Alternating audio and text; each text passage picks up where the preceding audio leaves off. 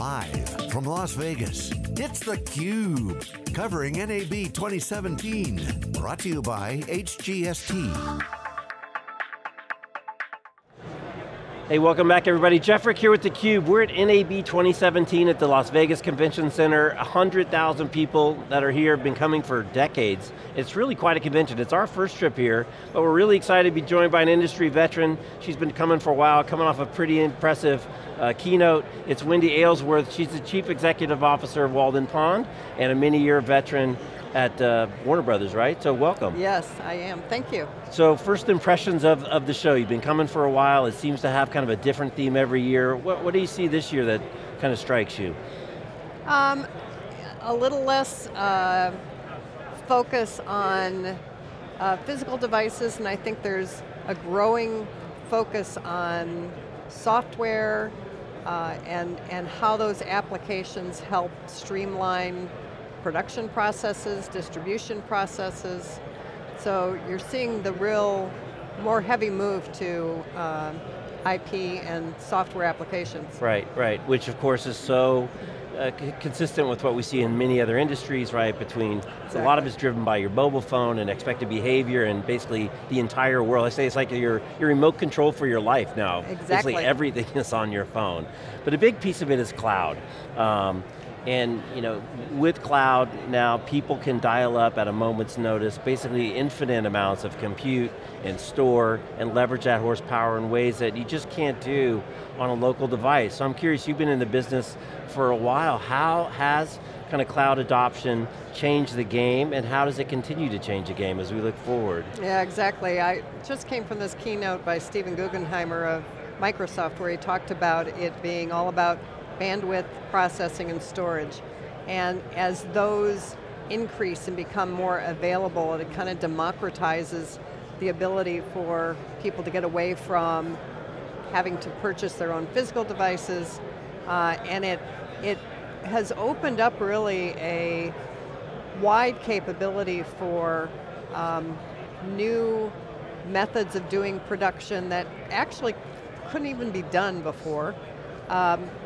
As well as long distance collaboration and more rapid distribution, and then the ability to track and understand how data is flowing so that you might be able to better understand the consumer. It really allows a content creator to get closer to their audience. And over time, I think we will continue to see that ability grow. Which is so interesting because the proliferation of types of content is exploding, right? Everything from your classic big houses to new houses like Netflix. Somebody told me earlier in the week that Netflix is one of the biggest producers now of independent content, to YouTubers with not much more than an iPhone and a microphone. Exactly. That can go out, and if they've got a compelling piece of content and they relate to a specific audience, can see tremendous numbers that a lot of people would do anything for. So that democratization is a huge item, but if you don't have an audience and you're not reaching them and you're not measuring them, pretty tough because everybody's one swipe away from something else to watch. Well, in fact, one of the discussions really now is about that marketing capability, because the best marketing capabilities are still in the hands of the people who have been doing it for decades and decades and know where their audiences are and how to reach them. Although those are shifting. And the ability to provide tools that help new content creators find their audience are going to become critical needs in the future. Right, right. And less, and we see it other places, I'm sure we'll see it here, is that marketing intuition, going to be the driver of the big spin. Now it's okay, you have the intuition, but what's, do you have some data to back it up? And the intuition can help drive the direction and the data collection, but at the end of the day, we see it in every other industry, I'm sure we'll see it here too, where it's data-driven decisions, using automation, using software to get better results in an increasingly competitive world. Yeah, and getting the right results, because as we know, there's tons and tons and tons of data, but it's understanding the data and good intelligence to it that allows you to make the right decisions. Right, right. Now as you're consulting to executives, who've been in the industry a while, what are they telling you? Are they excited? Are they scared? Are they slightly caught off guard? I mean, there's so much new kind of information opportunity. I'm struck by this kind of compression, it seems like from the outside looking in around, your release weekend. It's so competitive to have. So, there's only, 52 weekends a year, so many films trying to hit that particular window. Right. And it seems like there's such pressure to, make that number in a really short period of time. At the other hand, there's all these on-demand opportunities, there's all these alternate forms of distribution. It seems like a really difficult kind of changing environment for these houses to be in. It is, it's a difficult changing environment. I haven't heard anybody be disappointed or pessimistic about it. I think they recognize that throughout history things change and you must change with it. The interesting thing there is that it's traditional windows are shrinking, but hopefully over time it'll become more apparent where there can be other monies to be made in later windows or in different augmented settings. So I'll use as an example virtual reality. If virtual reality becomes a type of media in its own right, then it could be that you take a title type of content and one of its offshoots is a virtual reality piece that's then sold separately and monetized separately. So I think there is pressure on the traditional windows to make them shorter, to get more revenue faster, but there are an awful lot of new technologies bubbling up that will create new types of content in the future, and the smart players will get into that and monetize it as rapidly as they can. The other thing, of course, that's changed significantly along with cloud is just the cost of all this technology infrastructure in terms of, just compute and store and networking just continue to crash down in terms of the cost. And now with these alternative things that you might have down the road that you may or may not even know are going to be opportunities, how is that changing looking at the asset value? Because before, maybe you couldn't keep dailies, or maybe storage of all this stuff was a liability, it was expensive, and once you got the finished product out the door, maybe you're less likely to keep all the derivative works. But in today's world, you might have some new distribution form that you didn't even think about before. Oh, I wish I had this version or that rough cut. I think asset keeping is always going to be a problem. I don't think it's any different than our homes or any closet or drawer you own. With when you started in your first apartment, you had limited space, and every time you get a bigger house, then you fill it up, and then all of a sudden you decide you want to downsize, and you got a problem. Right. And I think that's always going to be a challenge where companies have to figure out what is the best of these assets that I should retain and what should I not bother to retain, because it's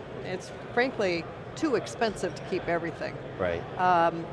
That said, in the shift from analog to digital content creation, we've seen the production staff, it's just so easy to take more photos and keep them.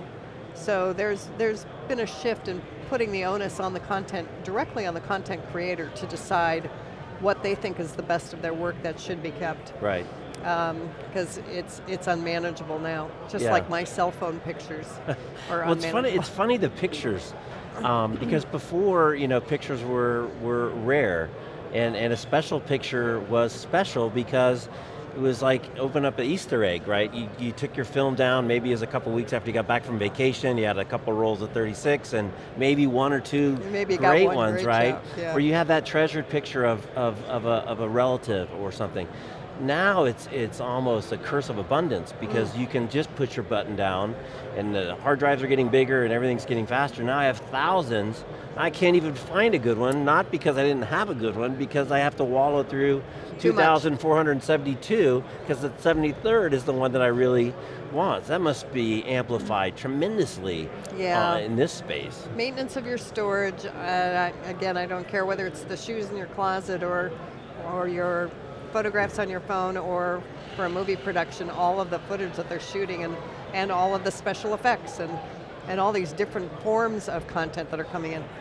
Management of what you're going to retain is still a problem. Maybe there's machine learning that can help us whittle that down. Right. Certainly AI and machine learning are coming. Yeah. And I wonder if you're hearing much about that, but not only for kind of the standard metadata that we would want. We had someone on earlier talking about archiving and basic kind of metadata, but now we can get into the metadata at the frame level. Yes.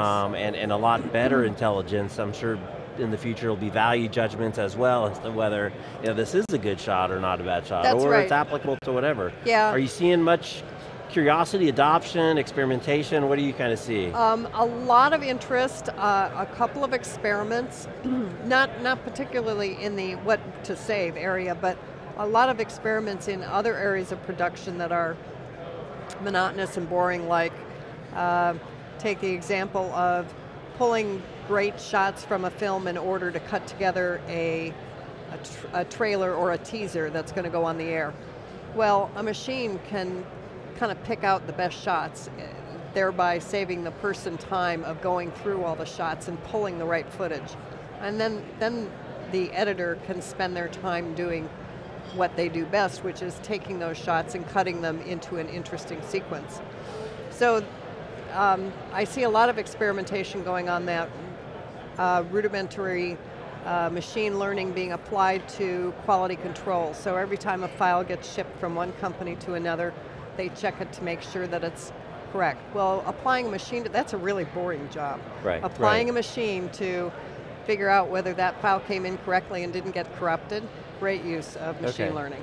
So when you're in the field, what do you hear as kind of the top priorities from some of the people that you're working with now in this super crazy evolving environment? What are they looking to your help and assistance for? Well, in terms of cloud sorts of work, they're looking to reduce their capital assets and be able to aggregate and use the resources of the cloud to lower their costs of development. Just kind of a classic CapEx versus versus OpEx. And in some cases, whether they can help streamline their process and speed up their schedule and do things more in parallel. It seems like a perfect match because movies by their very nature are these transient little projects that form and come together, be produced, and then they disappear. I mean, that's like perfect kind of an application for a cloud world, which is the same thing. It's on demand, you assemble it, use it, when it's done, it goes back. So it seems like a pretty good match. And applications in the cloud that are modeling themselves to offer the services based upon the usage, as opposed to setting up a long-term contract. Those are the apps that are going to win. Right, and that's very consistent with the way that industry's worked for a long, long time, right? Yeah. Yeah, all right. Well, I'll give you the last word. It's as you're leaving the show here in a couple days, headed back to LA, what are you thinking about for kind of the balance of 2017 that you're taking away that you're excited to share with some of your clients? I think the power of doing little steps and getting involved into using machine learning in various methods, whether that be in the cloud or in a local cloud, and then looking longer range to where artificial intelligence will actually play into that. But there's initial steps that have to be done in terms of applying machine learning first, and then I think we'll get into the more interesting stuff of artificial intelligence 5 years downstream. Yeah, early days. Yeah. Exciting times. It is very exciting. All right, well Wendy, thanks for taking a few minutes out of your busy day. I really appreciate the time. All right, Wendy Aylsworth from Walden. I'm Jeff Frick. You're watching theCUBE. We're at NAB 2017 from Las Vegas. We'll be right back.